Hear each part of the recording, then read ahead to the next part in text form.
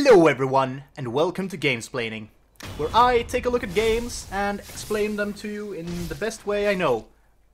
I tell you what I think about them, basically. Now, this is Sekiro Shadows Die Twice. Most of you have probably heard of it. It's made quite some splashes in the community quite recently. Released 2 days ago of this recording. And it is a very interesting game. It is a very fun game. I've been playing it a bit. Now, this game is from the company From Software, and it is their latest game, the latest game in their repertoire, and they are mostly known for the Dark Souls series as well as the Bloodborne series. Now, that is not to say that they haven't done other games. I had to check it out a bit, but the game itself is it's quite similar to another game that they worked with another company on, basically.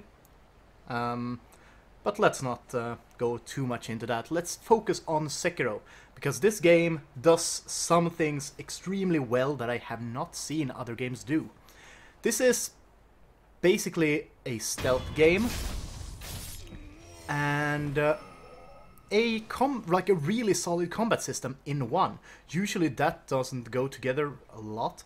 Mostly games usually focus on stealth and then some combat, not an extreme amount.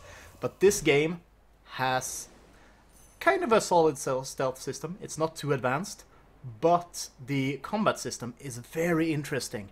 So in Sekiro, what basically changes this game compared to a Dark Souls game, or a Souls-like, I guess you could call it. In Sekiro, you are not as much focused on blocking and dodging, kind of like in Bloodborne. Obviously you have that ability, but it is not your main ability of reducing damage or preventing yourself from taking damage. The main ability that you have in this is that you can block and deflect attacks. And that is also a very important part of killing enemies. If you would say deflect an attack from an enemy, this affects what they call their posture. Now, posture is something that both you and the enemies have, and if you fill your posture meter, you basically become stunned.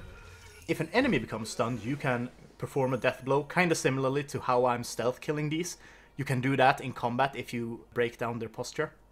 And the combat is basically a lot about learning how to deflect attacks, how to destroy the enemy's posture as effectively as possible, as well as what kind of attacks you should be dodging and what kind of attacks you should be trying to deflect or blocking. That is a lot of the game. It's kind of similar to Dark Souls in that sort of sense, where you have to observe your enemies for quite a bit before you can actually learn how to properly fight them. That is kind of a classic stamp on the Dark Souls and Bloodborne genres or games, as you'll never basically kill a boss the first try because you don't know what that boss does. That is basically the idea. So you'll have to try several times so that you can figure out how that boss reacts, what kind of attacks the boss have, and how you are going to handle them. Obviously in Sekiro this is also the case, but in this there is a more aggressive playstyle. Classic playstyle of Dark Souls, for example, is usually a very defensive one. In Dark Souls you want to be reactive. You want the enemy to attack you first, and then you react to their attack. Bloodborne was kind of a different take that they did on the sort of combat system, where they made it so that you want to be the one that is basically the aggressive one. Getting hit in Bloodborne is not that bad, because you can regain health through attacking the enemy back. So you kind of want to be the aggressor. Now in Sekiro I feel like they've kind of combined both of them. Being defensive has its benefits, especially against certain opponents that have very heavy attacks or very sweeping attacks. But for example, against these tiny guys, being quite aggressive is actually kind of good. Because as you see there, I wear out their posture and then I can one-shot them. I really love this system, actually. At first, I felt like I did not like the system to begin with. I felt like I didn't really understand it. I could not get my head around it. But after playing it for a while and actually getting used to be able to block everything. Like, I was so used to the Dark Souls and Bloodborne kind of style, where in Dark Souls you are very specific with what you block. In this, obviously, you have to be careful as well. You have your posture that will break if you block too much, but you also have you also don't take any damage, and you don't have no stamina to worry about. So the blocking is actually a very important part, and that was something that I were not doing properly to begin with in this game. But I think the most interesting part about the posture system might be the way that they can do fights. This fight against the Armored Warrior is actually a perfect example of how they are using their posture system in a super inventive way. So this character, heavily armored knight, and you are a shinobi with basically just a sword that is meant to cut flesh. You can't break through his armor, so you have to find other ways to kill this enemy.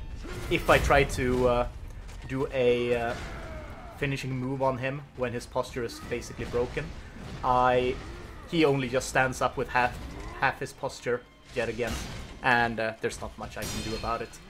So I had to figure out a different way to kill him, as you'll see in the video.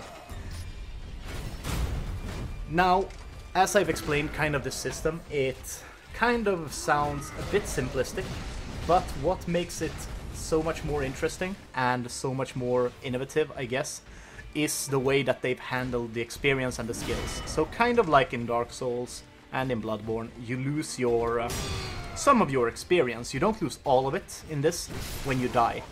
And there is also the mechanic of dying. Now, as you are blessed by a dragonkin, you can actually resurrect yourself once each time you die. So that is kind of an interesting way to spin it up, because then you can actually risk a lot of moves. You can do a lot of more risky moves, and you can die for it. You might get something done, might kill some enemies, and then you can actually resurrect yourself to continue and kill the others. So there is some sort of strategy to that, as it is like you can actually resurrect yourself. And if you survive long enough after your first resurrection, you can also resurrect yourself once again. As you see those down in the left corner, you see those pink dots. They are basically the amount of times you can resurrect yourself. Now, sometimes you get limited. I think there is, per fight, you can only reawaken once. But it's like, if you finish one fight, jump immediately to the next one, you can actually get back up once more.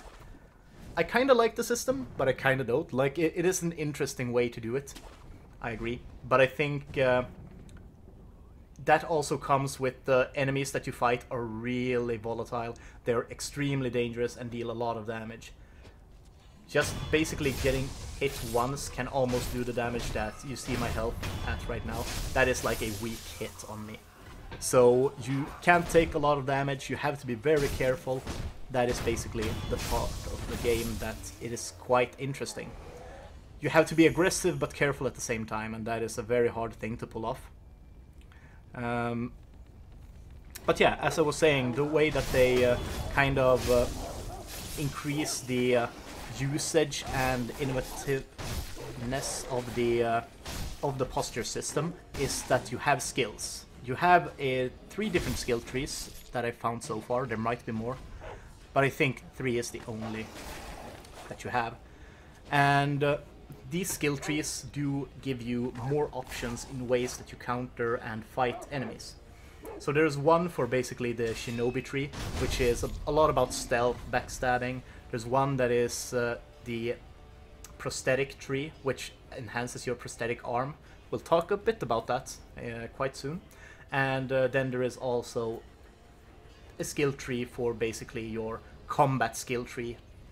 Now, that skill tree is where you get the most kind of interesting abilities, I guess, when it comes to the posture, where you can increase the posture damage that you do, depending on what kind of playstyle you want to go for. Obviously, you can max out the skill tree, so you can get all the abilities, but that is kind of the interesting way you do it. Like, I have basically an ability, which is basically just a plain upgrade, but it makes it so that every time I counter or deflect an attack, I do more posture damage than I normally would. Now, this battle, Lady Butterfly. I hated this battle. I had a hard time with her because this was basically when I was not that used to the combat system just yet.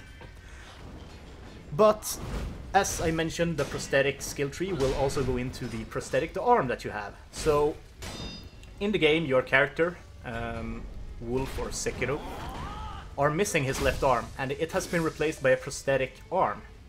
Now, the prosthetic arm is equipped with all kinds of different tools, going from a hook shot basically to a shuriken tosses, a spear that I used the last clip, and there's also some kind of flamethrower. There are a lot of things in that arm, basically. I'm basically Iron Man. But that kind of brings some variety to the combat system as well. So there are ways to do some ranged combat, like with the shurikens, to keep the enemy's posture damaged, because if the enemy has the ability to get out of fighting you, their posture will go down. So you want to keep the aggression up against the enemies most of the time. Otherwise you will lose progress on the posture damage that you've done. One thing to note is that the posture damage regenerates slower the more damage the enemy has taken. So for every time I hit Lady Butterfly as a regular hit like that, her posture will regenerate slower. And it is quite the important thing against bosses. You want to try and get those cheeky hits in so that they don't regenerate their posture too fast, because that is the way you're going to kill them basically. You need to bring down their posture. This was an interesting fight. I really liked it when I think about it. I learned a lot from it. I became so much better at the game basically after this fight. After I played this fight like 15 times or whatever. But I became much better. Yeah, that is kind of the basics of the game. Now, there are some additional mechanics we might not talk that much about, called Dragon Rot, things like this. That is dependent on how many times you die. It is quite the interesting thing, so it basically makes it so that you don't want to die too much. If you die too much, you will basically start to kill NPCs around you. That is basically it. Otherwise, kind of a very similar Soulsborne game, except with a bit more story than its predecessors. You could argue that Bloodborne has a lot more story than Dark Souls, but then you could also argue that this game has a lot more story than Bloodborne. So this is actually kind of a story-based game, which is a bit strange for From Software, but I really like it. I hope that everyone else likes it. From what I've seen, I've been watching some videos, trying to catch some live streams, and this game is very popular right now. It is quite a great success. I didn't expect anything less, to be honest, from Software, but it is nice to see, however. And this is kind of interesting to see this. As you finish bosses in this game, you gain their memories. Now, the memories is the only way for you to increase your damage. It is not like in any Dark Souls game or the Bloodborne game, where you can find items, like you switch your weapons, things like this. You will always have your same katana, but you will get upgrades in sort of a static sense. Every boss you kill will give you a memory, which increases your damage, and you can also find these prayer beads that increases your health and posture. That is the way you advance in the game. But yeah, I've kind of explained the basics of Sekiro so far, I think. I think I explained it quite well. So I'll leave it at that. I hope you liked the video, and I hope you love Sekiro the game, because I really love it. It is a great game, and I would love to see more games from Software. They are one of my favorite developers right now. They have made some really great games, and I would love to see that continue. Thank you everyone for watching. Remember to like, subscribe, and comment, and I will see you next time.